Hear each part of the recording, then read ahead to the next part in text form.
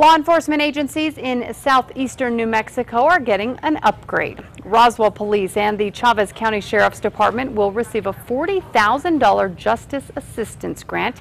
The police department will use their nearly $29,000 to upgrade computer systems in patrol cars and at the communications center. They say it will make things run more efficiently.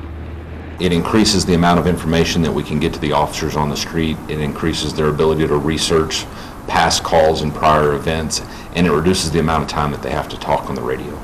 The Chaves County Sheriff's Department will use its money for new in-car computers and tasers.